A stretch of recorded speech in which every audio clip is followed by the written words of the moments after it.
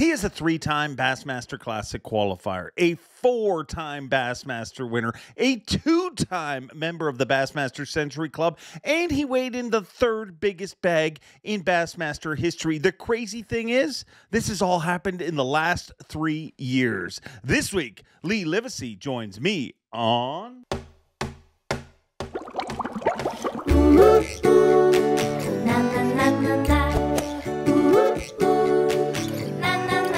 I'm Bob Cobb from the Bassmaster. Welcome to Mercer. Welcome one, welcome all, friends, family, freeloaders, fishing freaks. As always, you're all welcome here at the Awkwardly Honest Fishing Podcast that goes by my last name, which is Mercer. And I hope you're all having a great week. Happy Hump Day, happy Wednesday. You are halfway through the week, and I thank all my humpers that choose to tune in here week after week and enjoy the tomfoolery that is this particular podcast, which happens to be the #1 podcast on this particular channel, and I thank you all for that. Before we get into this week's show, I want to talk about something special. And, the true mark of people, in my opinion, is helping other people. Not for anything in return, but just helping other people, because that's what makes the world a good place. And I want to introduce you to a buddy of mine. This right here is Chase Gallier. His father and uncle run Advanced Taxidermy. Chase was born with cerebral palsy, and Chase has so many battles that he has to deal with on a daily basis. But he's an incredibly determined young man, and he wants to make his mark on the world. He wants to do something cool. And everybody knows that I work with Berkeley. I hope you know. And they're a great company. And to be honest, I haven't even run this past them. But I know they're a good enough company that they're not going to care. Chase has started Chaser hand-poured baits. And this is just one example of one of the baits that he makes. And that is an incredible, anatomically correct round goby. It's not just goby baits. It's, so many different baits. All the styles and all the colors that you would know. But here's what I want you to do. We all buy lots of lures throughout the year. Tons of lures. Some of them work, some of them don't work. But what does work is kindness. I'm going to put down all his information down below. And if you guys can do me a favor, if you guys enjoy this show week after week, I don't pitch you guys a lot. Let's be honest. Most podcasts spend the first 10 minutes talking about ED pills. I don't do any of that. But here's what I want you to do. Help Chase and support him by buying some baits. It's a simple thing, but it's more than that. It's allowing a young man that has a lot of challenges in his life that are negatives, but so many positives. Number one, the amazing people around him that support him. Number two, the most important thing that it takes to be successful in life, and that is determination. And if you ask me, aside from all that, he makes a pretty freaking awesome bait. You look at that and you compare that to any of the goby baits out there, and that bad boy, it's going to get munched. So that's what I wanted to start this week's show with. Help me help a friend. And that's all I'm asking you to do. I'll put all the information down below. And if you feel so inclined, check out Chaser Baits. Help them out. And I think you'd find that, helping other people in turn helps you. There's enough crap in the world. This is something positive and something great that we can all do. And hey, nobody needs an excuse to buy another pack of baits. So check out my little buddy, Chase Gallier, and I think you'll feel pretty good about it. And I do know one thing. Good people catch more fish, and this will make you a good person. And Chaser hand pour baits might help you catch a few more fish. And here's what you want to do. I mean, you get that max scent and you put the bait in there. You see how I made sure I didn't get fired by Berkeley right at the very end? Maybe put him in the max scent and let it germinate and it'll be even better. But yeah, that's sorry if that is way off topic or whatever, but it's been something that I've wanted to talk about for a while, and they have been working on getting a website up there, and it's got improvements going. But it's amazing to see somebody that has so many hurdles in life overcome all of them by one simple thing, two simple things, by being surrounded by people that love him and by being incredibly determined. So check those out. Now on to the show. We got a big one this week. And one of my buddies on the road. I mean, he's one of the dudes who I make sure to spend a bunch of time with away from, the stage and away from the tournaments. I mean, we hang out there, but he's just a good dude. You see the pattern. We're good people. Help good people. And he's helping me by being our guest here this week. And he is literally one of the hottest anglers on the planet over the last 3 years. I mean, he has won 3 Elite Series events, 1 Bassmaster Open. That's 4 Bassmaster wins, 2 Century belts. He weighed in the 3rd biggest. You heard all this stuff at the very opening of the show. The 3rd biggest bag in Bassmaster history. And the best part is he caught that mostly all on top water. He is pretty incredible angler, and I think we're going to have a fun time. So let's go all the way to Longview, Texas, and hook up with the one and only Lee Livesay. Lee Livesay, I mean, I don't need to tell you this. I think you know this, but you're one of my boys. You're a guy who I look forward to hanging out with on the road, and I miss when we're not on the road. But you're also one of the freaking hottest anglers in the planet right now with everything you've accomplished in the last 3 years. But as if that wasn't enough, you went and had a daughter. So you're getting even busier. Oh yeah. No, we got a full-on daddy daycare over here. And I thoroughly enjoyed it, to be honest. Since the season ended, I've fished less and hunted less than I ever have in my life this year, and it's been awesome, to be honest. Now, don't get me wrong, I've hunted a bunch and fished a bunch too. So no, it's cool. I just put her down for a nap about 15 minutes ago, and she should be ready to go after we get done with this. Is it different than you imagined being a dad? Like, what you expected going into it versus what it's turned out to be? Well, yeah, I think people are totally different mindsets just in general, and yeah. I was more of I'm never getting married, I'm never having kids, and very selfish in my lifestyle. And I still am. I think a lot of us fishermen are, but in a good way. And then something clicks, and I met Taryn and fell in love with her and got married and had the kids. So yeah, I don't know how to answer that, to be honest. It's freaking awesome. Yeah. Because even little stuff like before that, I'm all like, yeah, I want a boy. And then now I'm like, I don't even know what I would do without a girl, because it's just something you can't describe. Yeah. Me and you talked about that a little bit, and other people too, but that's been cool. I want another one.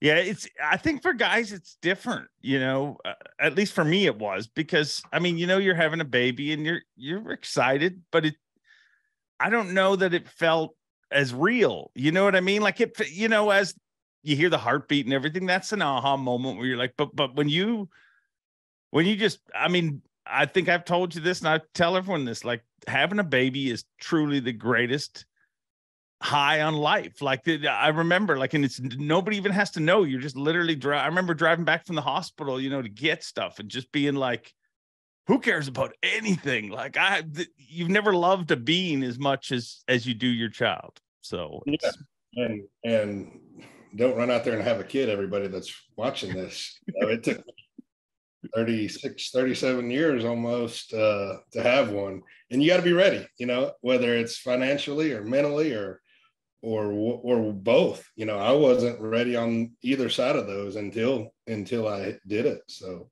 don't run out there and have a bunch of kids thinking you're going to win a tournament. Does it concern you? Like, how are you going to deal with being away? I'm sure that's a lot harder than it once was. So that's just now starting. She's 10 months old and starting to become a daddy's girl and daddy. So it's going to suck, but at the same time, it'll make it better when I get home.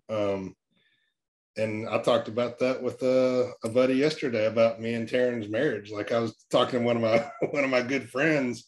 He's been sick. His wife's been sick. Their kids have all been sick. They've all been in the house together for like 2.5 weeks, and they're like literally about to kill each other. And I said, I think that helps me and Taryn's relationship a lot. I'll be gone for a week or two. We miss each other so much that when I get home, we're perfect together until I have to go again. So same thing with the kid. I think it's going to suck. Don't get me wrong, but at the same time, it's going to make me want to be around her and miss her even more. Yeah. And I think that's true. I mean, I think it always sucks. Missing things suck. You're going to miss parties and different, as hard as you try, you're going to miss soccer games or whatever at certain times. But I think that, like, I've always looked at it as, I'm away a lot, but when I'm home, I'm home. Like, I'm not, I don't go have Tuesday night poker and Wednesday night softball. Like, I got buddies who work the 9 to 5, and I'm pretty sure they see less of their family than I do in a year. I agree with that. We talk about that too all the time. I'm like, I'm gone a lot, but when I'm home, I'm home, and it helps, I think. I think so.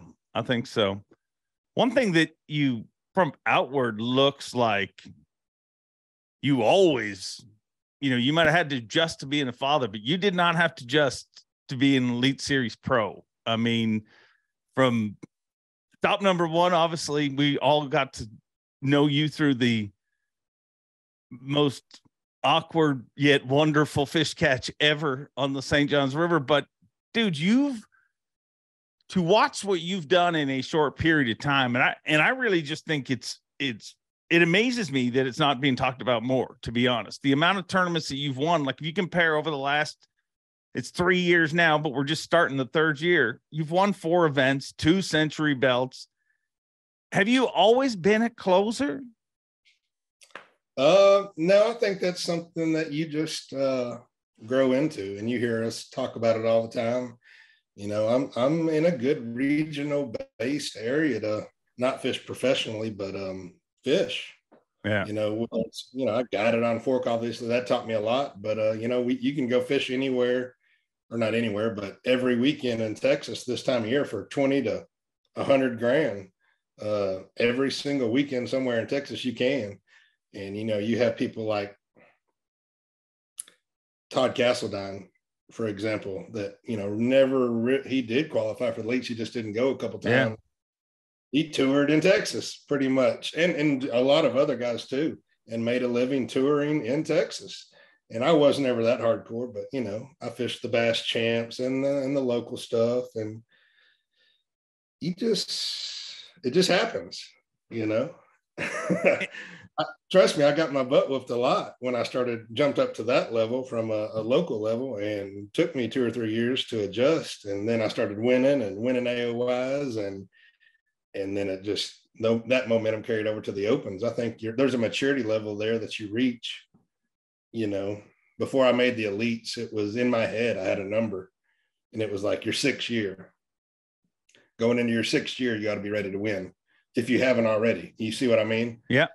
And like that 6th year, if you're not winning that year and on, it's going to be an uphill battle for you. But you see a lot of guys like Justin Lucas, for example. I watched him as a fan, fishing co-angler, FLW, then the Elites, and it took him a couple years. And man, his 4th, 5th, 6th year in there, he started winning and just not dominating, but he was top 10 AOY and winning tournaments. And I think there's just a maturity level there that you grow into. But what, I mean, can you, outside of just being maturity, like what is like you hear people say, like when I learned to win, like there's people that go a long time and just are always close. Is there such a thing as learning to win, or is that just one of those terms that people throw around? I think there's kind of two ways to look at that. I think you learn mentally to be smarter, more stubborn is good sometimes to win, and bad at the same time to bomb. But I think a lot of it is just being I keep comparing people because that's what I do, looking at other people. I don't like to talk about myself, like Jason Christie. Freaking winner. He's been winning since he was local at Grand, winning an FLW, winning on the elites. You know, dude just knows how to win, and it's he's got a different personality, almost like I said, that selfish personality that I'm going to win and crush your skull in the way out. And that's kind of how I fish. You know, I kind of model my fishing to a Hackney and a Christie, you know, somewhere in between, you know, and Christie acts like he's just power, shallow spinnerbait dude, can beat you doing anything. Yeah. And he eat up the water. You know, so there's guys that I kind of look up to as not just mentors, but I like their fishing styles. And that's kind of what you see from Hackney and Christie do. When they get on something, they smell blood, they're going to freaking keep their foot on the pedal, and they just know how to win, you know, and once it happens, you kind of just get a sniff for it, you know, like Polinick, you know, it is what it is. You know, now I think Polinick outworks every single human being on the face of the earth, fishing wise. You know, half the time in practice, I'm like sitting at the dock looking at my watch. I'm like, I'm about to DQ Brandon Polinick. He's going to be late. And dude will just roll in the last, not really, but he works harder than anybody. I think there's guys that just work harder than everybody else. And then guys that just, not that we're not working hard daylight to dark, but you know, those guys that work hard get the best results at the end of the day over time. Yeah, long term, it's the key. And I'm going to prove to you, I said at the beginning of this that you're one of my boys. I'm going to prove to you that you're one of my boys right now. Because if I don't tell you this, it's probably better for the podcast. We get all sorts of comments. I don't know what angle your camera's on or whatever, but your hands, when you've got them in front of the camera, your hands look gigantic. You look like one of those world championship. Look at them. Twice the size of your head. So I'm just letting you know, as one of your boys, so they don't start calling you. Unless I've never noticed, and you have freakishly large hands. Look, needs to send me bigger gloves. They sent me some XLs the other day that were like mediums. Boys, I like that. I like our little group. You know, there's a weird little, not weird, a good vibe to the elites this year that I brought up in that last article I did on Bassmaster. Man, it feels different this year. And I know I'm just talking like I'm running this podcast, but go ahead. It's not it's mine. It feels different, man. It feels more competitive. Everybody seems a little bit more on edge.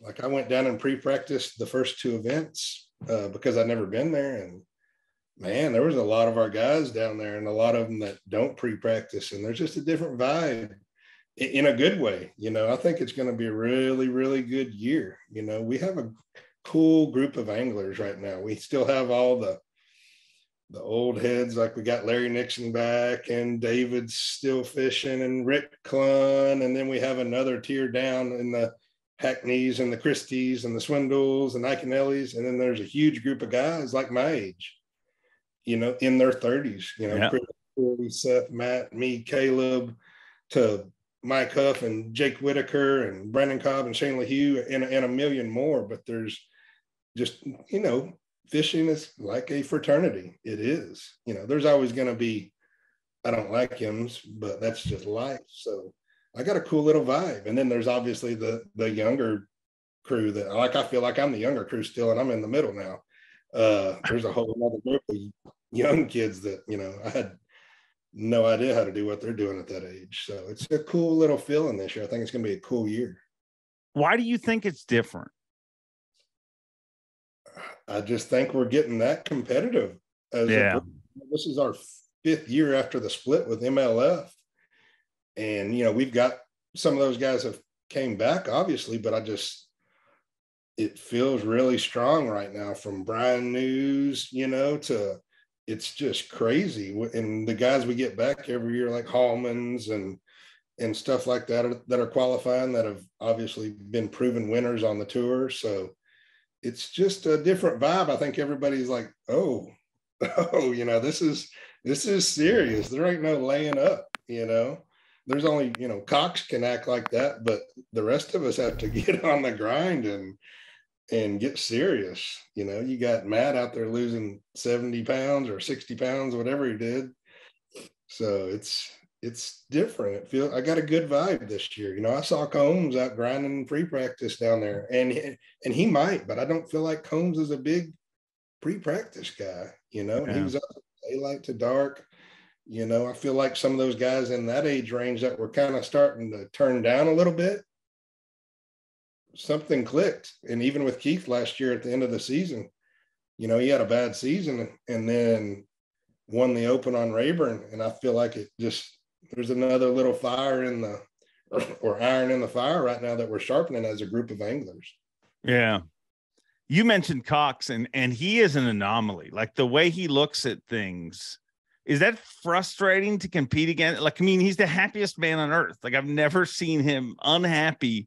So I don't mean frustrating in a bad way, but in some ways you're like, well, I get it why Brandon Palnick wins Angler of the Year, because he's the last guy in the water. And then you got Cox, who literally hardly pre-fishes in some events and doesn't embrace forward-facing sonar or anything like that. Is that frustrating to compete against him, or what's your thoughts on him? No, I mean, I definitely wouldn't call it frustrating. It's just him, you know. He's just good, whether it's mentally or knowledge or, you know, the same thing or what. He's just got it, you know. He knows how to win and off the beaten path. And there's guys that are like, not everybody's like Pollinate. And I kind of talk about this a lot too. I mean, Hank Cherry, good friend of mine, you know, he is not daylight to dark. You know, he's not, and he wins, obviously, and he's a great angler. You know, everybody has their little cup of tea, you know, and I think that goes for everything. You know, some guys are really organized to the T, like Carl, and everybody's name I'm saying are friends of mine. You know, Carl's stuff is like perfect and clean, and they're shooting videos there for, you know, whoever. And, you know, I'm in my office and I got crap everywhere, and my boat's in just a boat storage stall, you know, and I won't get my stuff ready until I leave. But, you know, everybody just has a different, you know, tick to their clock, and they make it work. You know, a lot of guys like to get to Florida real early and fish all around. And I'm one of those that I get there the day before and go. Cox just gets there, you know, the day of the tournament and goes. So I think everybody has their own little niche on how it works.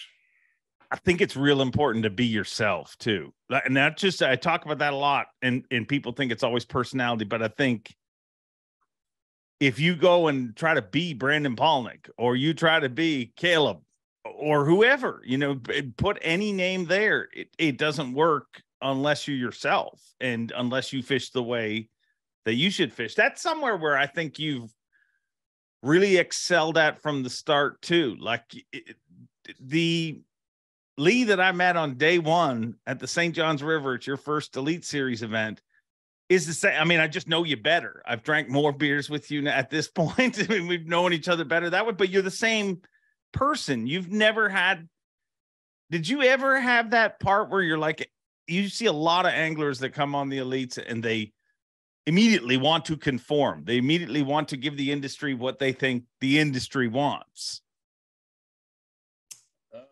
No, I wasn't. And obviously that first tournament helped. For sure. Being right along Rick Clunn and everybody else watching him win. But I think what you said correlates with everything you do from what I just said. Storage, getting, and we're all organized. We all, you know, Matt Robertson might say, oh, I don't care, I'm not organized. And Cox might say, I got one frog in my whole boat. And trust me, they're all organized. They all have a game plan and all that. But I think everybody's, like me and Caleb, are totally different in how we fish and how we practice. Caleb will call me at like 10 o'clock and be like, man, I caught one on the dam at Chickamauga, and then I caught one at the dam at Dayton and up the Chickahominy. And I'm like, what? Dude, I'm still in Takeoff Cove on the third dock. You know, like, how did you just use a whole tank of gas?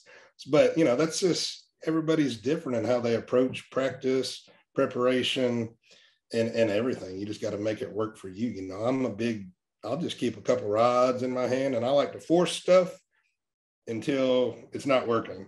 And then I'll back up. You know, Caleb, he'll have 40 rods on his deck, or, you know, 20, like every day he'll have 20, and he'll go through all 20 of them and figure something out. That's not me. You know, it's not my game.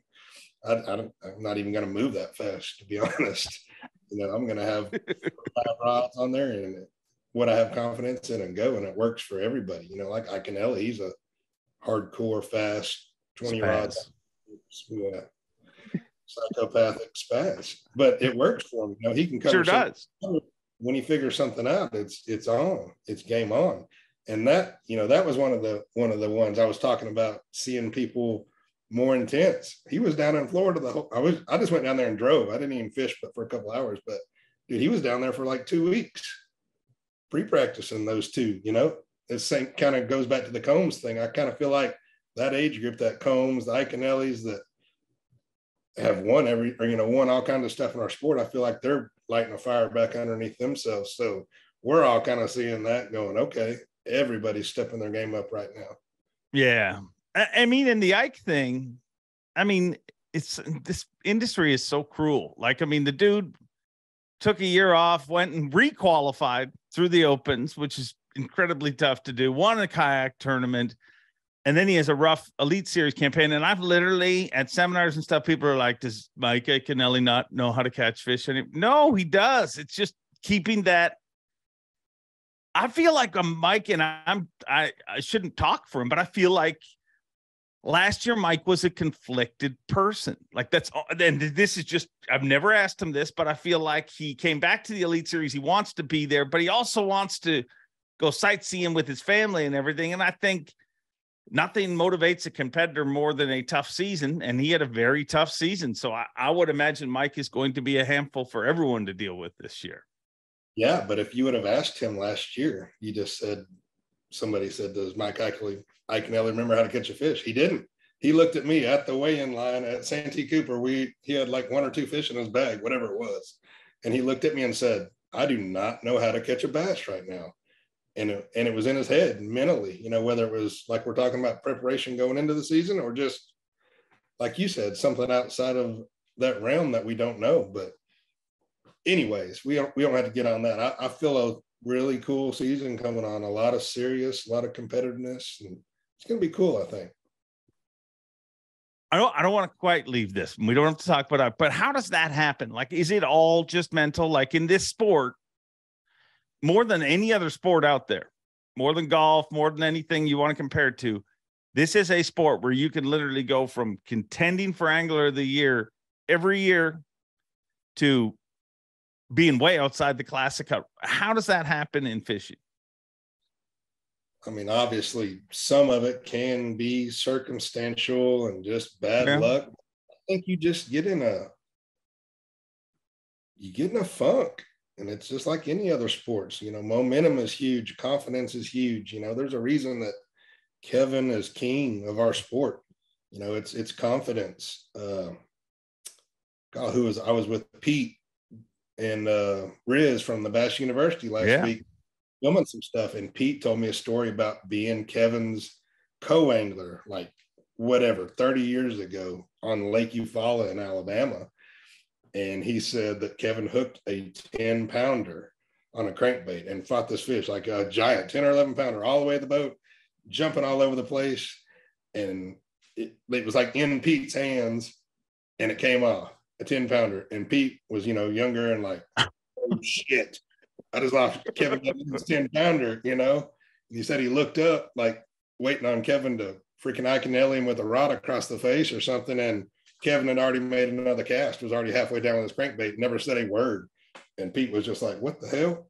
And like got back on the back deck and started fishing. And Kevin never even said a word about it, just fished and on to the next one. So, I mean, when your confidence is through the roof, you don't waste any time. Every little wasted second is an opportunity to catch a fish on the last cast. I catch so many fish on last cast, whether it's, I mean, whatever, you figuring stuff out. It happens a lot, not just me, everybody. There's so many times when I'm like, oh, there's no way I'm going to catch a limit.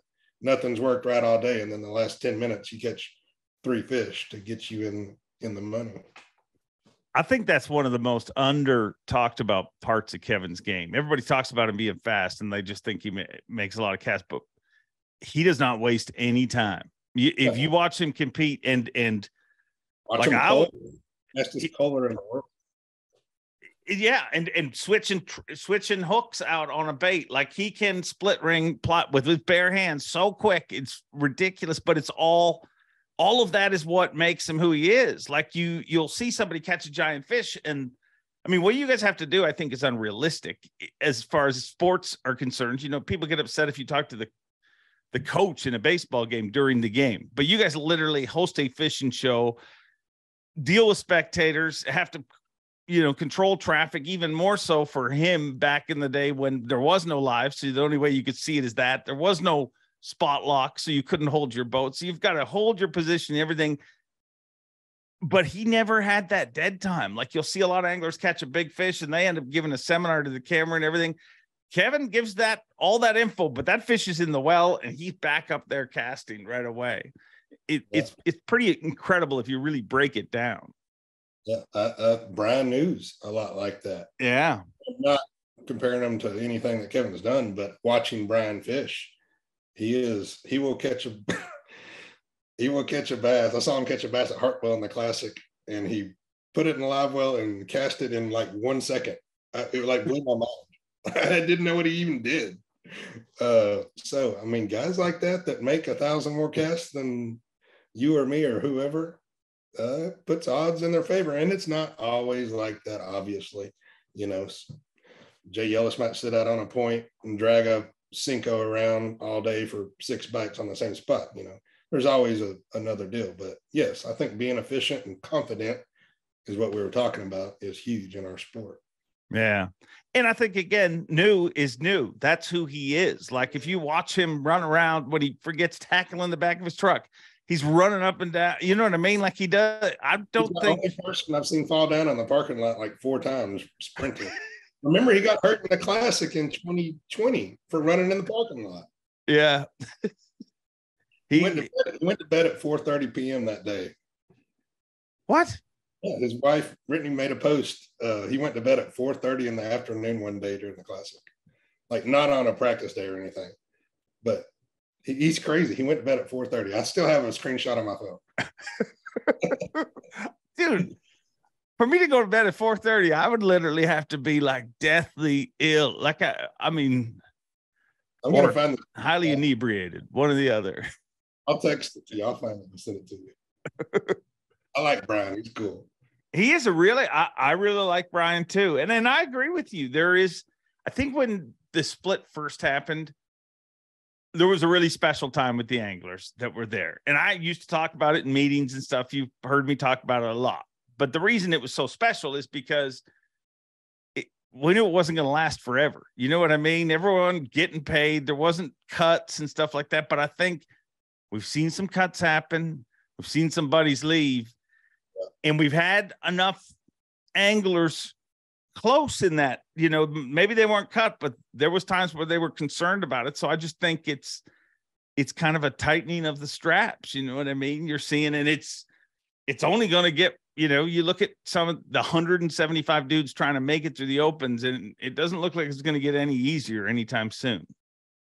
No, I mean, it's crazy. Like I'm ready to watch the opens. I'm glad I'm not in them.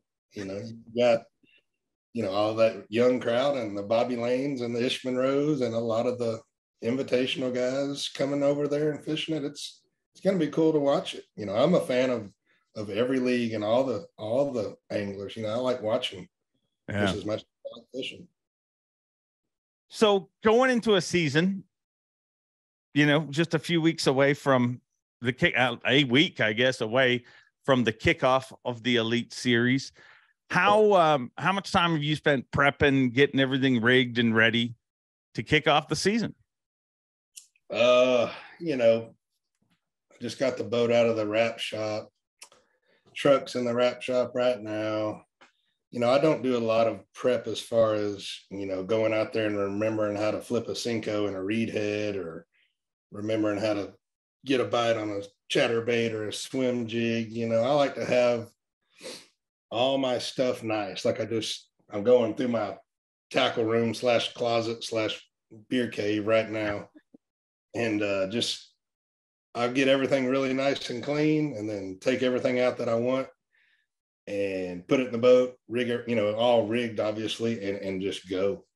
So I leave on Friday. I've got to work at Lake and Trails down there, American Bait Works store down there in Okeechobee City. On Saturday, we got a little meet and greet. So I've got to be there Saturday, and we start on Sunday. So it's coming up quick, man. It's just a lot of just making sure, we have 2 events back to back. So it's a little different when you do that. You've got to have a little bit extra gear for Seminole after Okeechobee. It's a little different. So just getting prepped, making sure all your sponsors are happy and all your contracts are done, and everybody's paid you and you've paid everybody you're supposed to before you leave, and making sure your tires have air in them. So it seems shocking to me that you're picking up your wrap boat the week, like you leave on Friday. Today, recording this on Tuesday. Why is that usual for you to be this far? Like when I look at other anglers, they've been down in Florida for 2 weeks. All their stuff's wrapped. It sounds like you're behind schedule to me. Yeah. And I've actually never had a boat broken in before I started the first day of any Elite Series season. I always break them in the first day of practice.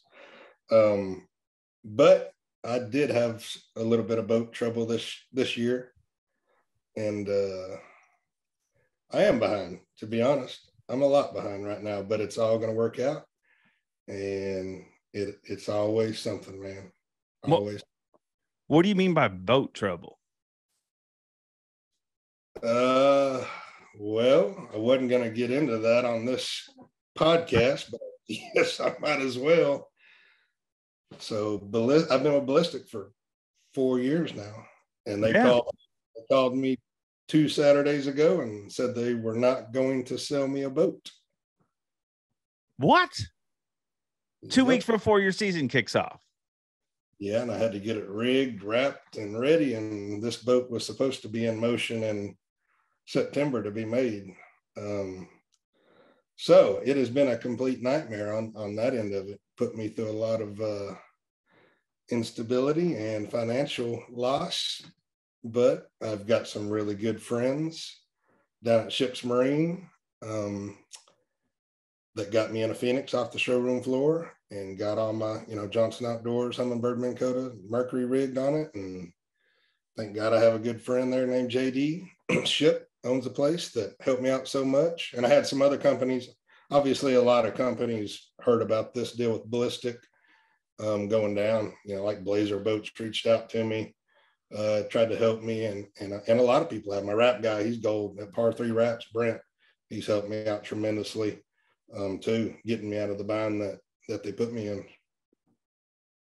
Dude, the only reason I know about Ballistic Boats is because of you. And dude, if you want to stop talking about this, we can. But I'm a little shocked, like yeah, imagine being me. Imagine. I mean, I guess. Wow.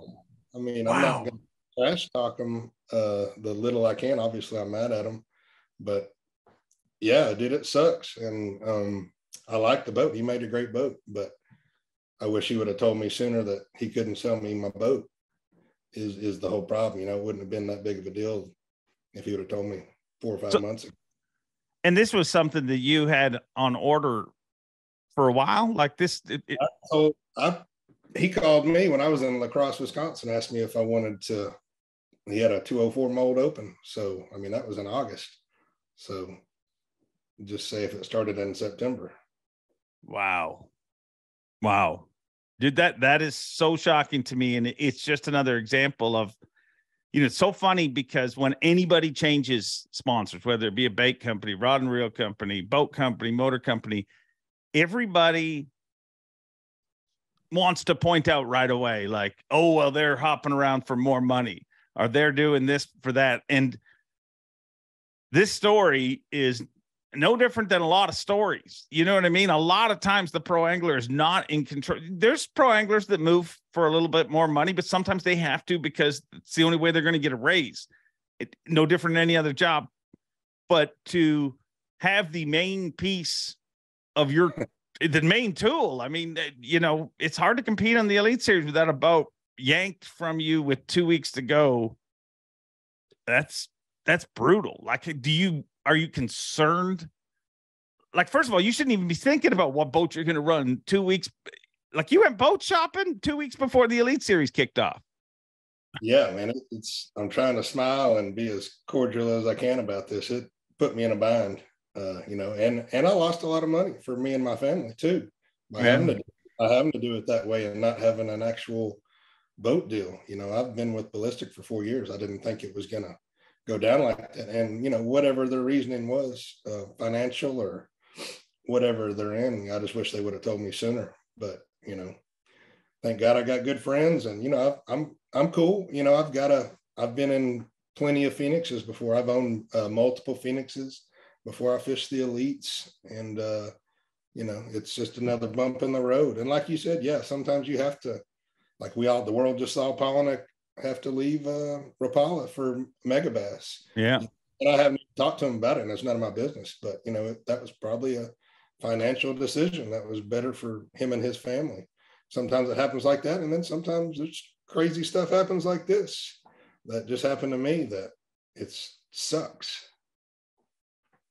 Yeah, that's about the right way to put it. It sucks. And I'm sorry that happened to you. And I know I don't need to apologize, but I just look at everything you've done in the last number of years. And like I said, I wouldn't even know that brand's name without, and I think honestly, the mass amount of people in bass fishing had no idea about that brand until what you did. And to win 4 events in the last 2 years, realistically 3 years, if you're including this year that hasn't even started, and to have that happen to you, man, it just kind of explains, and I thank you for being open about the real reality of being a pro angler. It's real easy to be like, must be nice to get this and that. Well, it's not nice to have to. Bass boats are expensive any day of the week. It really sucks to have to do that 2 weeks before the Elite Series started. Wow, I'm shocked, dude. Yeah, I mean, it got a lot uglier than we talked about, but I'm not gonna sit here and bash them any more than I have to. You know, it sucked, and I like the boat. He made an awesome boat, but whatever it was financially or whatever his decision was to cut ties with me, you know, it sucks, and yeah, I'm pissed, to be honest. I guess. I'm trying to be nice here, but the more I think about it, the more I get pissed. It got kind of ugly, to be honest, you know? Yeah. Well, and it would. I mean, could you imagine if, let's say the boat's ready. Let's say you called him 2 weeks ago and said, hey, guess what? I'm now deciding not to run your boat. You've built me one and everything. And that doesn't even affect the boat builder near as much, because you're not doing the deal with them. That just gives them another piece of inventory that they'll sell somewhere. But this is like, there's no way to recover short term from this. Long term, I'm sure Phoenix, Blazer, somebody, one of the companies you've dealt with, dude, you're one of the best on tour. I'm sure a new boat will not be a problem moving forward. But short term, I mean, that's gone money ripped off your family's table, and that freaking sucks. Yeah, I mean, it cost me about $25,000, to be honest. That's a lot of money. Yeah. A lot of dollars. But, you know, stuff happens. I mean, we all hear these little horror stories every now and then. I just didn't think it would happen to me, and it did. But like I said, thank God I got good friends, and Ships Marine, Phoenix Boats, Blazer, everybody that reached out to try to help to get me out of the bind that they put me in. And it's going to work out. You know, it happened for a reason, and who knows what I'll be in next year. I'm running a Phoenix 721 Pro XP from Ships Marine in Gladewater, Texas this year. And they helped me out a bunch. I really appreciate them. And Gary and Teresa and Puckett and all those guys at Phoenix that great people. Yeah. Will you turn this? I mean, I'm a weirdo that way. Like if somebody really kind of screws me over, I get super pissed. And that is the best motivator for me to do really anything. Do you feel like this will be fuel to your fire going into the season? I mean, oh yeah. I mean, it is what it is. That's just human nature. Just once makes me want to win another one even more. So yeah. I mean, another trophy up on one of those stages. Yeah, why don't you just go win the Bassmaster Classic? That'd be a good one to win. I mean, that is the world's greatest FU in professional bass fishing.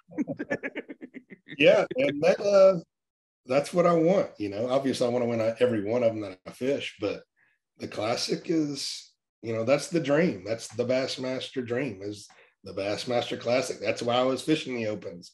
It wasn't to make the elites. It was to fish the Classic. You know, I just want to fish the Classic at first, and then you fish it, and then, oh, I want to fish it again. And then it becomes okay, I think I need to win that. You know, the last top 10, the first one I fished, and last year I was in the Super 6. And to be honest, I really thought I was going to win the last day. Like I felt it. You know, obviously it didn't happen. I dropped out of the Super 6. But, man, I felt it the whole time. I was confident in what I was doing. It was right in my wheelhouse. So once you get a little taste of that blood in the Classic, I think it kind of, you know, like you see Christy, and it's Christy. He's a different animal, but, dude, he's poking around every year. You know? Yeah. And all those guys, you see that usually if they're in the top 10, they're not far off, and, you know, and eventually they're going to hit. So I'm ready. I want one really bad.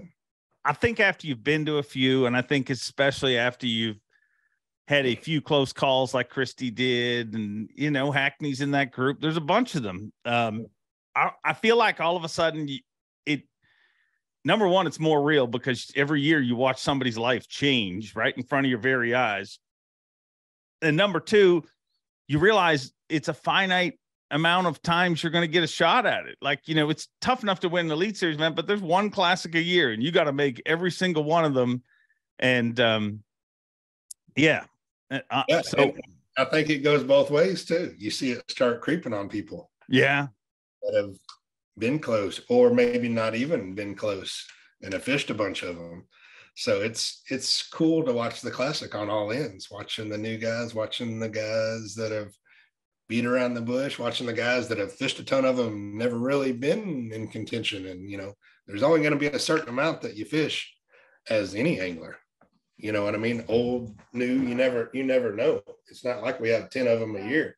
So it's a fun week for sure.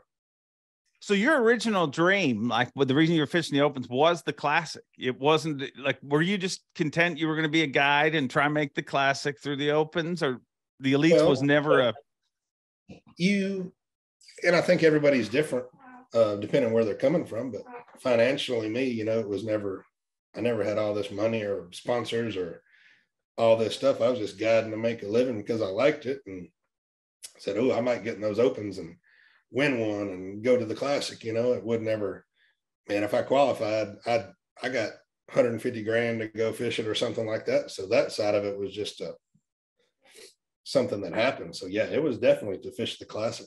You want to walk across that stage. You want to go out in the morning at takeoff. It's what we all watch. Yeah. You saw how many people were there last year at Green Pond Landing. It was just insane. Yeah. And if any place can be bigger, it'll be Knoxville. I mean, it was incredible. And did a Classic morning every year is wild for me, because I just, you know, like every year you're like, I mean, I don't know. In my head, I'm like, maybe this is the year that nobody shows up, but you just see the amount of people that are there. And I think that the Classic has that feeling for everybody. It's just intensified for the anglers. But I mean, like, you go to your first Classic. The first Classic I attended, I remember walking in the arena and just being like, you know, wow, this is a special place. And I wanted to go to the next one. And this is just attending. This is just going to it and working for sponsor stuff. But I'm like, I'm not missing another one of these. This is, I mean, I think we're just a bunch of weirdos that live in different parts of the world. And, you know, you tell people your whole life, I want to go to the Classic and whatever. And they're just like, whatever, it's fishing tournaments. Like, But then you get somewhere where there's a whole bunch of us weirdos and you're like, I feel comfortable all of a sudden. I'm home. Yeah. And I had, Brett Cannon. Yeah. He got to sit on the classic stage and receive a replica from Texas Parks and Wildlife in 2020, I think. Yeah. Maybe 21. 21, I think. Yeah, because it was when we were in Texas. Yeah. And he got to sit up there on the stage, and it, like, something clicked in his head. He was like, man, I got to get back on that stage somehow. And he's fished the Opens this year and fishing all nine next year. So it's just cool to see other people, different avenues, wanting to get there. Yeah. No, it's a wild, wild event. You mentioned earlier Larry Nixon coming back. Does that excite you as a competitor? So, I didn't even talk to you about this. So I fished the Opens last year, and I was favoring the last one of the year, and I was already double qualified. I really didn't, to be honest, I've practiced like 3 hours. But I was in the boat yard with Andy and all the Yamaha Mercury guys, Minko, Joby. I like hanging out with our pit crew guys. They're cool. And I was up there shooting the shit with them, hanging out, and Larry Nixon pulled up, and he hadn't fished the other two. I was like, what is Larry Nixon doing? So my head started kind of ticking a little bit, and he walked up to me, and I've never even met Larry. He doesn't know me. And he didn't. He looked at me and he said, you look familiar. What's your name? And it was Larry Nixon. I said, Lee Livesay. And he said, oh man, that's who you are. He recognized me. So it was pretty cool for him to recognize me. And I was like, what are you doing here? Kind of deal, and, he kind of crawfished out of that question, and we talked for a little bit, and he left. Well, I get ready the next morning, first day of the tournament. I'm in the parking lot at Twin Dykes about, unhooking my boat, getting my co-angler, and he's parked right beside me. And he comes back over to me. Like, he knows me now. So yeah, don't act like he knows me now, since he didn't know me the first time. Which is totally fine. Well, Larry walked over and said, hey, nice to meet you. Something. He said, do you get all the beer you want for free? And I said, yeah, you want to drink one with me? And he was like, if I win this tournament, I'll drink one with you. And he walked off. And when he walked off, because I'd been talking all night to a certain couple avenues, I said, Larry. He said, what? I said, you're coming back to the Elite Series next year, aren't you? And he just looked at me and smiled and turned around. And that's when I was like, shit, Larry Nixon's coming back. So I started all the rumors. I was like, I think Larry Nixon's coming back. And I started, texting Ronnie Moore, is Larry Nixon coming back and all this stuff. So I'm a huge fan of Larry Nixon. And we talked more than that. He told me why he had to leave Bass and go to FL. It was a sponsor deal. Yeah.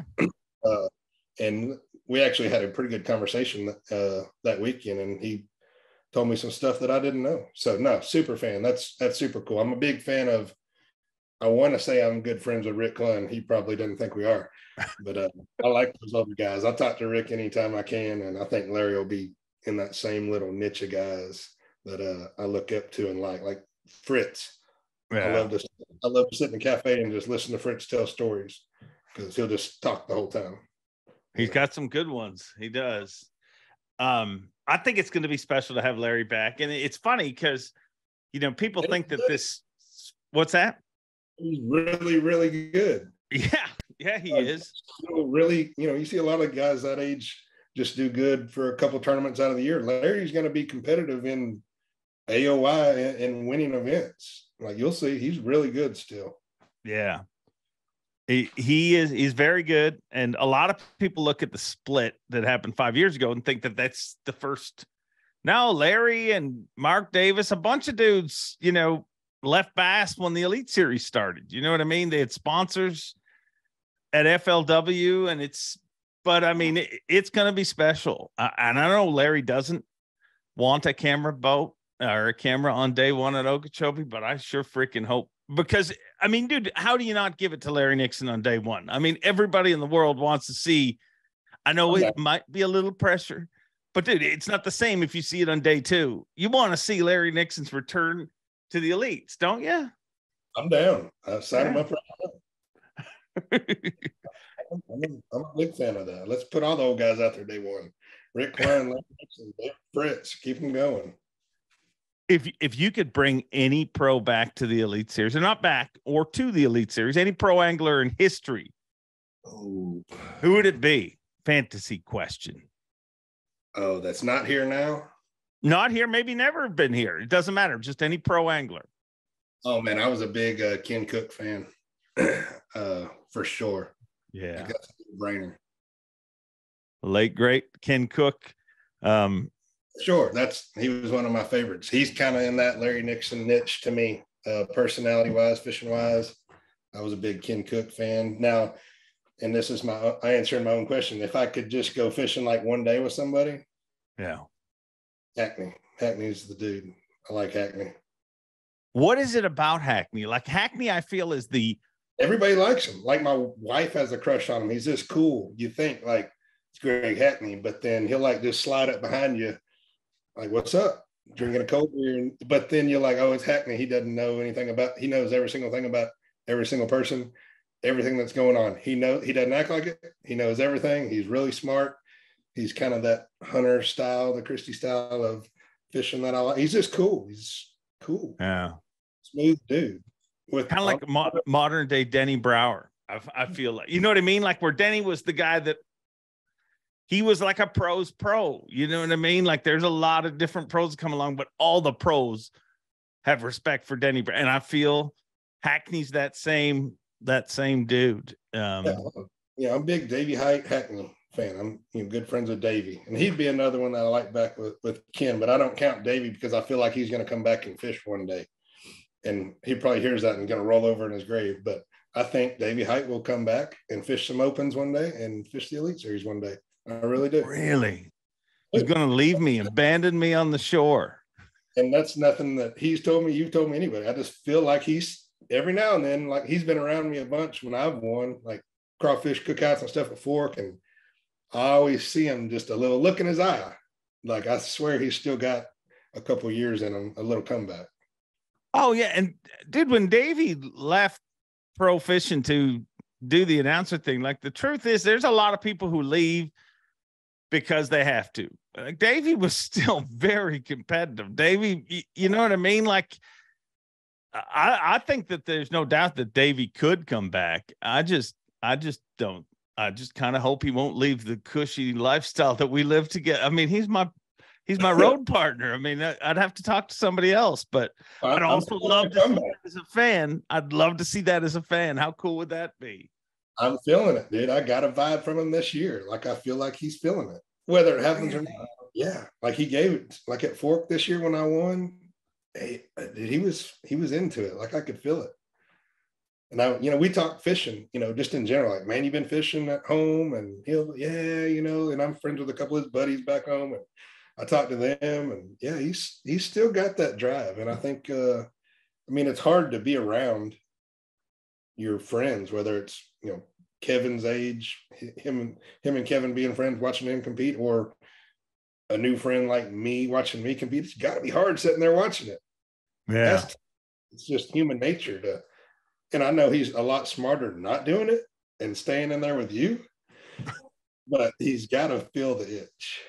It's not hard to seem smart when you're standing beside me. So, but I think, yeah, you're right. Like, and to have done it, not at a low level. I mean, he's a Hall of Famer. I mean, he's won everything there is to win in the freaking sport of professional bass fishing. So, everything but a dance off. Yeah, it's not that dude. I can't believe Bass every time they release that footage, it never gets old. The jorts and the running man. Aaron loves watching it. Would you ever dance at an event? That's exactly what I would look like if I danced. So probably marketable wise, smarter not dancing. I don't know if it's a good thing or a bad thing. I think Davey was too. I'm more of a slow dancer. I need a partner. I need my wife up there. Put on some usher, slow jam. Usher. Yeah, I'm talking about like middle school dancing. Yeah. I'm better at that, where I don't have to do much. Just hold a hip and move around. When you said slow, instantly, for whatever reason, I'm thinking like he's two-stepping urban cowboy style or something with Sissy, but I had no idea that Usher. No, I mean, I can two-step too, but I feel like the Usher be more up my alley. Yeah. I still got to learn the two-step. Kelly Jordan was supposed to teach me, but we drove halfway across Texas and Gillies was gone. So, I mean, I don't know that Kelly was going to teach me personally. We were going to get taught, but he does know how to two-step. The brotherhood on the road, I feel like for you, there's some people who are just there to fill their freezer full of meat and get as many trophies and make as much money as possible. And that's obviously something you're very good at. But I feel like that is equally as important for you, the time on the road. Am I reading that right? Yeah, I'm whatever you want to call it. I like hanging out with my friends and cooking and drinking beer. And, I do that on the road every night, just like I do at the house. Yeah. So I definitely like the fraternity feel of it. And we got a good little group of guys that we hang out with. And it's a huge group of guys. Everybody thinks it's just me and Caleb and Seth and Corey and Chris and Matt. But no, like LaHue, freaking love LaHue. Those guys, and all of them, to Jake Whitaker and Huff and all of them. I like that little part of it. I stayed in an RV one time next to Rick Clun, and me and Caleb celebrated after a victory, and Rick hung out with us. It's cool. I love the vibe on the road. I'm not as serious as some of these guys when it comes to, I got to drink water all night and eat Cambodian squirrel nuts and go to bed and all this crazy stuff. Whatever politics doing over there. I'm very relaxed. And I practice daylight to dark, but I'm very relaxed when we get off, and we always cook. We're traveling with a rookie this year. We're gonna haze the shit out of him. But Logan Latuso from Louisiana. Cool. Me, Caleb, and Logan. He's bringing some rabbits to cook at the first event, and Caleb's bringing a bunch of deer meat, so we should be stocked up. I'll bring the Busch Light. Wow, that's cool. I'm looking forward to seeing Logan, and I kind of hate it because I know it was his dad's big dream for them both to be on the Elite Series, and literally 1 year after Robbie unqualifies from the Elite Series, Logan qualifies. But I mean, I'm pretty sure Robbie's probably pretty proud and excited to watch it from another part. Do you really think that Palnick eats Cambodian squirrel nuts or whatever you said? I guarantee it. I guarantee his wife's got him some healthy stuff. Him and Carl, maybe Caleb or Carl, they're health nuts, and good for them. They like go hiking up in the mountains and doing all this cool stuff. Yeah. They're very balanced, like as a lifestyle. You know what I mean? Like you're just like, these people are doing exactly what they should do. You know what I mean? In their life, and you don't have to follow the script. And I understand. Well, they embarrass me on their organization and their health for sure. But it'll be a cool year. We got me, Caleb, and Logan, and we got Jesse, my buddy Jesse from Canada, traveling with us, filming a YouTube series like we did at the last event at La Crosse. So it'll be cool. There's a lot of people asking about that when we're getting started back on that, and it'll be the next two events. I was going to ask you about that. So that's, which I thought for a genre, if I can use that word, that is very busy nowadays. You know what I mean? Like those tournament videos and stuff. I thought you guys did a really good job on that final one. I think it's super cool that you can use Whiskey Myers music in your videos. But so is that something you're going to do at every event this year? Every event, all 9 elites and the classic. Jesse will be with us and filming, and it'll be me, Caleb, and Logan on all the elites, and just me and Jesse at the classic. But everybody, we'll cook and be jamming Whiskey Myers, but like we just talked about, I'm a very cordial guy with my friends. I love to cook and talk shit. That's what we do. If me and Caleb die at the same time, and we get our chance at the gates in heaven, he's going to call us both up there at the same time and pull our text out and embarrass us. We talk trash to each other. It's fun. We have a good time. You guys do talk some trash. Who's your favorite person to trash talk with outside of Caleb? Caleb's too easy. You just trash talked him just like that. Oh yeah. No, he's texted me like 4 times already. Favorite person to talk. I love talking trash to Mullins because it gets under his skin. He'll call me pissed. Remember at Fork this year when he was around me on one of the days, and I was like, "You better back up, Mullins. Like, I know what you're doing. Like, kind of like you whole poacher kind of deal." When she was just idling around me to run out, it pissed him off so bad that I said that. Like, he calls me all the time and I'm like, "What's up, man?" He'd be like, "Oh, nothing. Just over here hole poaching somebody. You know how I do." I'm like, "Dude, you're never gonna let that go, ever, like for the rest of our life." So, no, Mullins is easy, for sure. Yeah, he does hold a grudge. I like to talk trash to Gleason too.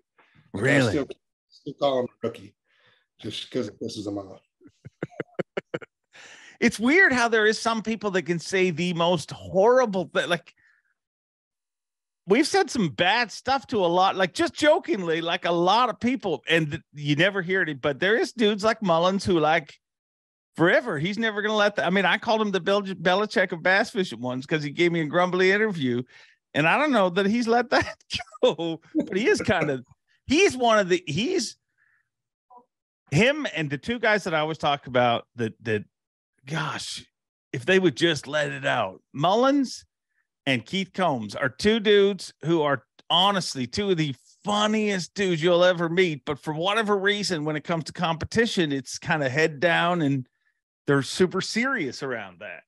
Yeah, it's just their personality, and Combs is definitely like, I mean, I don't live too far from Combs and I don't know anything about the dude, we talk, we text, but just, work and stuff like that. So people are weird. I couldn't talk to Mullins and Combs like I talked to Matt, Corey, and Chris and Seth and Caleb. We'd be fist fighting. Speaking of fighting, will Matt Robertson ever beat Caleb? No, it's not going to happen, is it? No, he's 1 for 20. He beat Gussie. Yeah, and I feel like Gussie wasn't trying. I feel like you'd have to really piss Gussie off. I mean, but Gussie hunts wolves and stuff like that. Gussie's pretty tough. Yeah, we were in the hall like at Top Golf on a day off, if that tells you anything. But he's been training, maybe so. Yeah, he had, dude. Did you see the video of him when Cooper Gallant, Elite Series rookie, schooled him, beat him up twice? And if you see that video, sure, he loses, but I mean, he's got some moves in it. Like he's been taking some jiu-jitsu or something, but he's trying to do leg locks and all this kind of stuff that I haven't seen before. But I think Matt just needs to focus on. Matt's got a lot of different things to focus on, I guess. But that's all. Yeah, that's who he is, though, right? Like he enjoys that. Yep. That part of the lifestyle. I'm not smart enough not to wrestle him yet. That's what Corey or somebody asked me the other day. Are you ever going to wrestle Matt? And I was like, hell no. Can you imagine the repercussions if I lost to him this late in his career? Oh, yeah. It wouldn't be worth it. He might have a knife and shake me like a gladiator. Nobody sees it. And then just take. It's like fighting Bob Barker. I mean, if you beat him up, you beat up Bob Barker. But if he beats you up, God, it's almost irrecoverable. But he's quite a cat. He's quite a cat. So, tournaments wise, what is your greatest accomplishment in this sport to date? To date? Yeah. As far as victories go? Well, no, whatever. But if you say, like, what is the coolest thing, the best moment that you look back at and you're like, is it a victory? It can be anything. and, you know, people ask you that a lot, or ask me that a lot, you know, what's your favorite victory? You know, I hadn't done anything else cool. I've top 10 some classics, top 5 AOI one year, but it's not the same as winning. So, God, that Chickamauga one, the first one was so cool because I had a tough year and it was frogging and stuff. And it was my first one. I can't even count the fork one the first year with the 42-pound bag on top water because that's too easy. You know, I mean, obviously that was the one. You know, the world watched it and it was, you know, third biggest bag ever, and it was all on top and on my home lake after having a rough one the first time. But that, I mean, that's got to be it. That's it. You know, I want to try to make it something else, but that's it. Yeah. You know, the open win this year was really cool. There's so many people there, no knowledge of the lake. It was fishing so small, and I made all the right decisions on when to leave, come back, stay, change up, you know, throw everything away, and I won. So, I mean, even that one's really, really special, you know, holding Lane up at the weigh-in like the Lion King. But no, the best one's fork. It has to be. You know, it's not even close. Do you feel different at the Opens at all? Like, just because, I mean, there's Elite Series pros. I feel like it has to be a confidence thing. I mean, there's a lot harder stuff at the Opens. You got a lot more boats to deal with, it, whatever. But I look at some anglers' careers, and there's anglers who haven't won in the Elite Series, but they've been very dominant at the Opens. And I feel like there has to be a different confidence in people's heads. Do you feel that at all?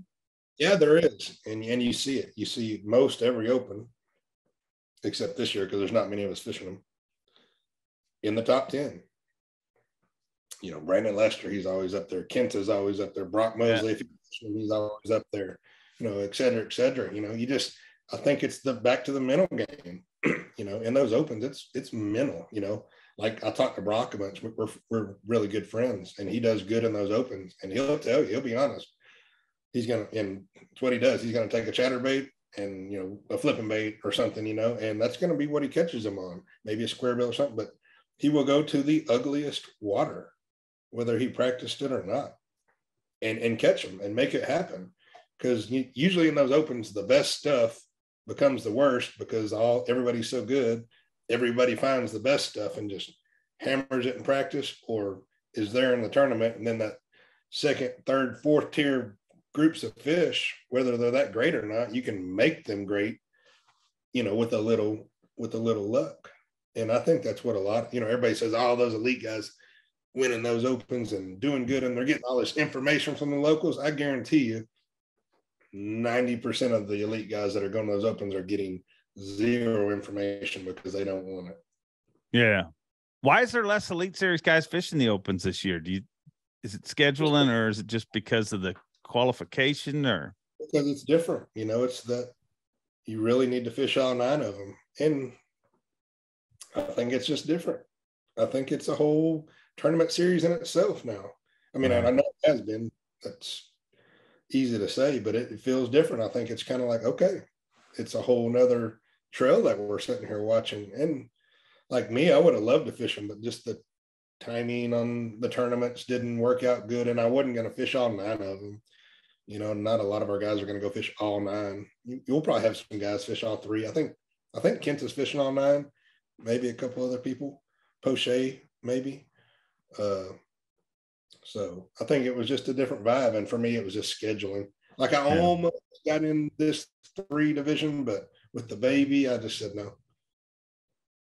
What's your favorite thing about being a professional angler?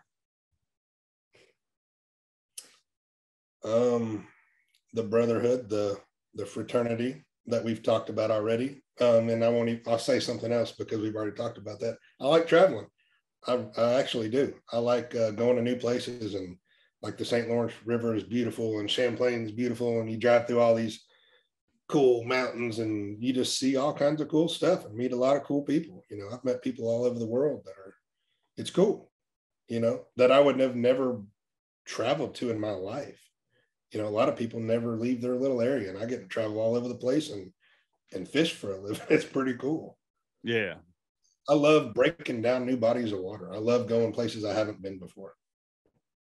Cracking the code. Yep. What if you could change one thing about the Bassmaster Elite Series? What would it be? Ooh.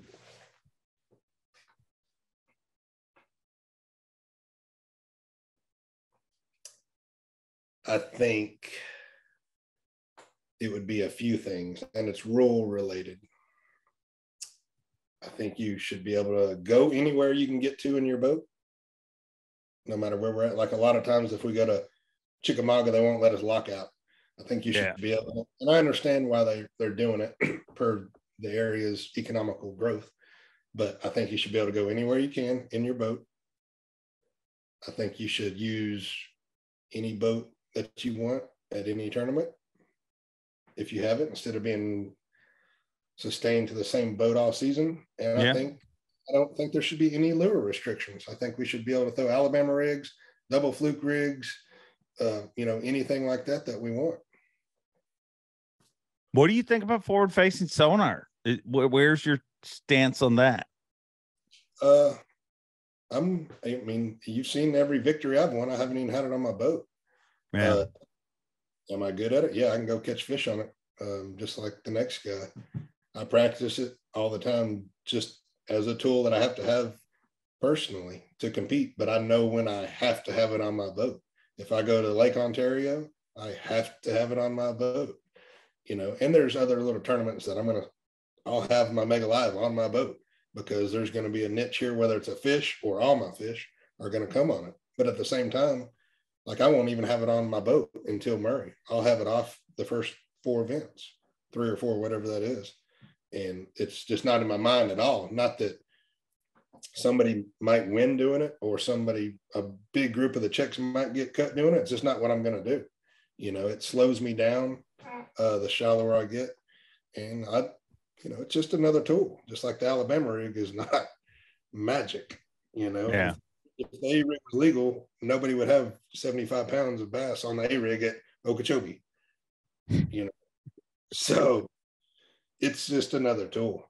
I'm not a huge fan of it, but I don't have a problem with it at all. I'd love more people doing it and wasting their time doing it when it's not right, because I'll go down the bank with a swim jig and a square bill or whatever and cover 10 times the water as you, whether I'm seeing them or not. I'm going to run into the same amount of fish you are. So I think it evens out. Yeah. I think the whole A-rig thing, and me and Panger do a show called The Column. This past week I've been roasted because I was anti-A-rig, but I also have to be anti it sometime, because the show would be really boring if we both agree. Yes, you're right. Next show. So we actually voted on the A-rig last year as anglers. Oh, really? Yeah. Going into last season, and it was 70-30, I think, against it. And that blew my mind. Wow. I thought for sure it was going to flop and be the other way, or close, 50-50 almost, It was, if I might be wrong a little bit, I'm sure Ronnie Moore will chime in, but it was like something crazy, like 70-30. And I was like, what the hell? Like nobody, I like it every now and then. Yeah. I wish I had that stat. I should pay more attention to those voting. It would have made my argument a lot more compelling on the call with Panger if I was like, as a matter of fact. But I don't. So I didn't have that. But I mean, I think the whole banning of it in some ways was, people thought it was going to be everything. Like it would just take over. And I think there's some negatives to it, but I think you don't have to look further than the events that allow it. It doesn't win every event. There's still tournaments won on crankbaits and jerk baits and tube jigs and everything in between. What's one thing that most people don't know about Lee Livesay? Oh.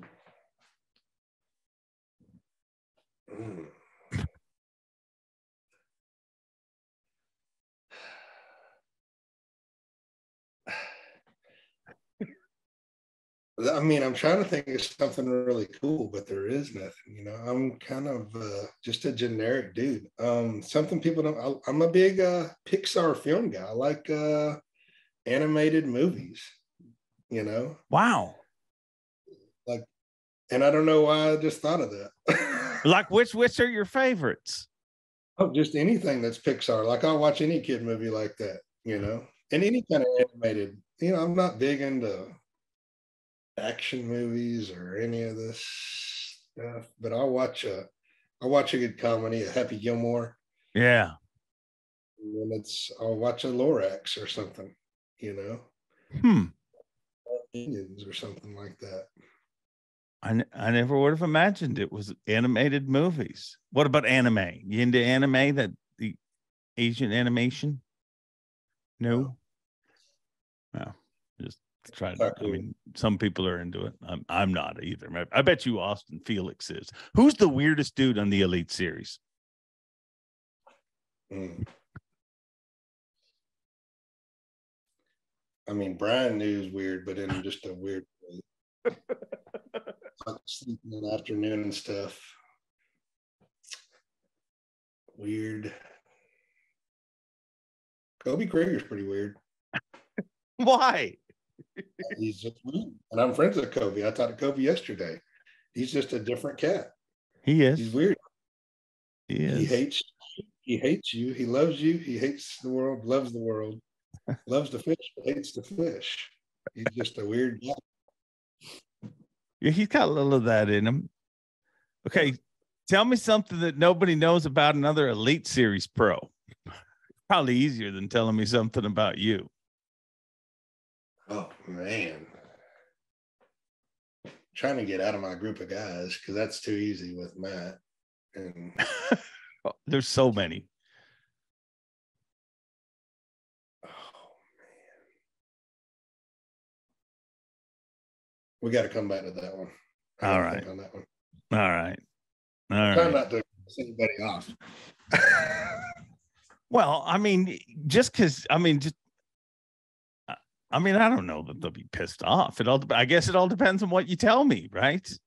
Everything that just came to my head was going to piss every one of them off, for sure. 1, 2, 3, yeah. That's what I was thinking the whole time you're leaning back. I'm like, I wish there was a machine that would just text out what's going through his mind right now. Just like Caleb can't say that. Corey, no. Matt, no. Oh, I tried to even go to Jay Yellis, try to find something that wouldn't work. What can you say about Jay Ellis, dude? That's what I'm saying. Picking on the Easter Bunny. There's nothing there. Well, dude, I'm still kind of in shock about the earlier conversation. I know an easy one. Oh. Mike Huff. Okay. Semi-psychopath. How is Mike Huff a semi-psychopath? Exactly. That's what I said too, until I rode in a car with him and Skylar Hamilton in Palatka one time, and Mike was driving. Caleb was with me. So it's just quiet. Mike Huff, cool, easygoing, super quiet, little petite guy. And we were all getting coffee and donuts on a day off in Palatka. And we pulled out a Dunkin' Donuts right there in downtown Palatka, and somebody cut him off. And he went apeshit. Hey, motherfucker. And me and Kelly were just like, what in the world? And we looked at Skylar, and Mike just drove off like nothing happened. And we got back and nobody really said anything. And I was like, Mike, you're psycho, aren't you? And he's like, what are you talking about? I said, did you like the quietest guy I know? And you just almost murdered somebody for cutting you off in the parking lot at Dunkin' Donuts. So Mike Huff, low-key psychopath. Semi-psychopath. Yeah. I'm going to talk to him about that on stage this year. I would have never saw that. I would have never ever saw him as a semi-psychopath. But I mean, that's what's amazing about the Elite Series. It's a pretty incredible collection of people, and dude, I can't wait to get back to work. It's going to be a lot of fun, and I think it's going to be. I'm going to reveal something that I think very few people know about you. People watch you compete and watch the giant bags on top water and fork and everything. Dude, you are honestly, and I want to say low key, but I mean low key to the public. I think all the pros know, but you are honestly low key one of the hardest most relentless workers on tour, and not just at your game. Like, the amount of time that you've spent smallmouth fishing is incredible to me, but it's also why you have accomplished the things that you have in such a very short time. I mean, dude, I think your work ethic, like, it's easy to point out Polnick and stuff like that, but like, you spent weeks on the St. Lawrence River, weeks figuring out different things. And it's cool to see all that hard work pay off. Yeah, I like this. I don't like people to know that I'm good at smallmouth fishing, because I'm not, but I like it up there. I think you're getting pretty good, dude. I think you're good. Is there any truth to the rumor that you're just motivated to get good at it because you want to win in the St. Lawrence River before Corey? I do, actually. I actually do.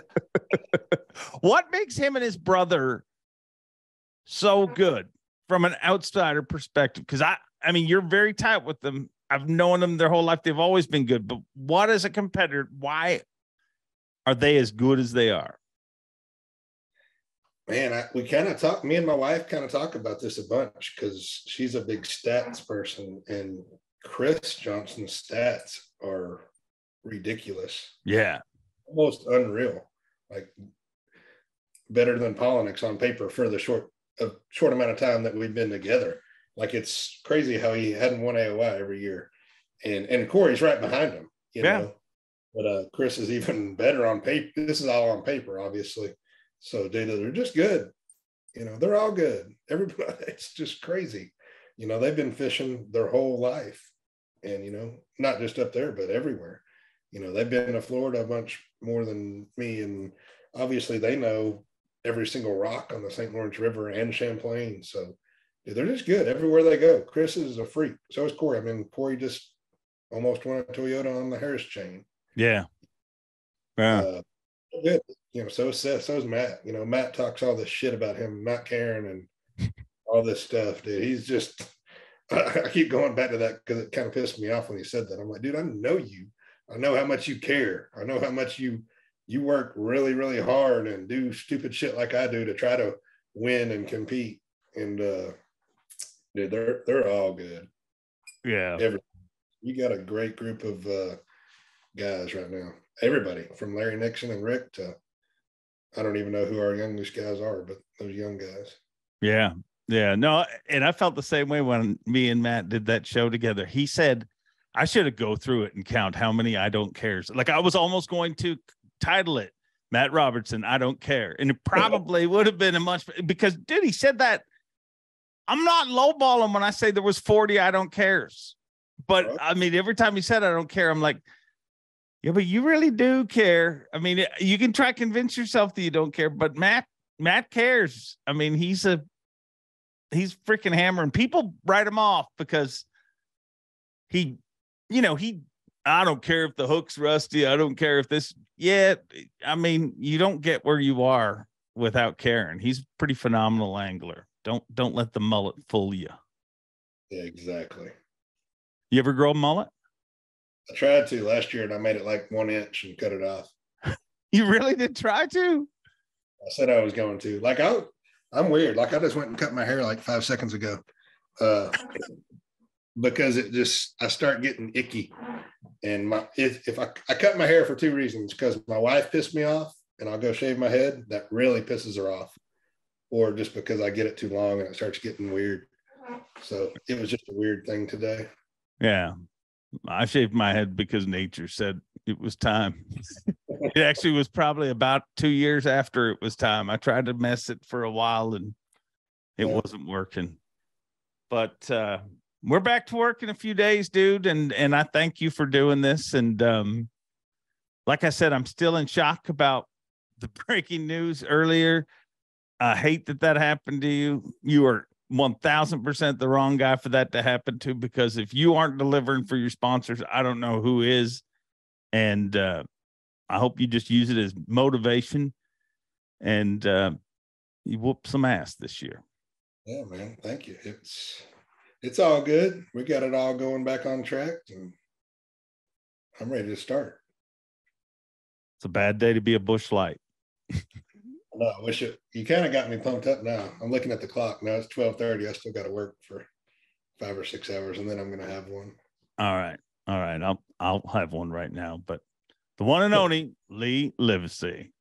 Wow, that show was an emotional roller coaster. And I hate that happened to Lee, but I secretly kind of love that you guys got just a little glimpse into the reality of pro fishing. I mean, pro anglers, and if you look in the last month through social media, every pro angler that had made an announcement about a new company they're working with, it doesn't matter the type of product, the brand, whatever, somewhere in those comments, you'll hear someone say, well, must be nice. This must be, just jumping around for more money, whatever. And the truth is, in most situations, most people don't know the truth. You got pros who switch because they're not happy with the direction of products going by a company. You got pros who switch because they can't get a raise. I mean, everybody wants to get a raise eventually at their job. And you got pros who switch for many reasons. And then you got people who literally get the rug, as in rug being the boat that they stand on, ripped out from under them 2 weeks before the season. Just think about that. I mean, think about your purchases that you've made. I mean, a boat is, aside from your house, your vehicle, a boat's one of the biggest purchases people make in their lifetime. Lee Livesay is going into the Bassmaster Elite Series season, and 2 weeks before, he's told, you're not getting a boat. And he has to literally go buy a boat. Unbelievable, and sucks that it happened to such a good person. But I thank him for being as honest as he was, and hopefully we all learn a little lesson from this. Next time you want to type that stuff, next time you want to feel like a pro turned his back on you, which I get it. I mean, I've felt that, I've said that, there's more to most of these stories, and I thank Lee for being open, honest, and a very motivated. Lee Livesay is a very scary cat to deal with. So it's going to be fun to watch him on the Bassmaster Elite Series this year. And I thank everybody that was involved in getting him in that Phoenix. And wow, that's not all I got. We'll see you next week. Until then, enjoy Bean, and Bob Cobb, take it away. Thanks for watching. Please like, comment, and subscribe, because Bob Cobb of the Bassmasters told you to. You hear?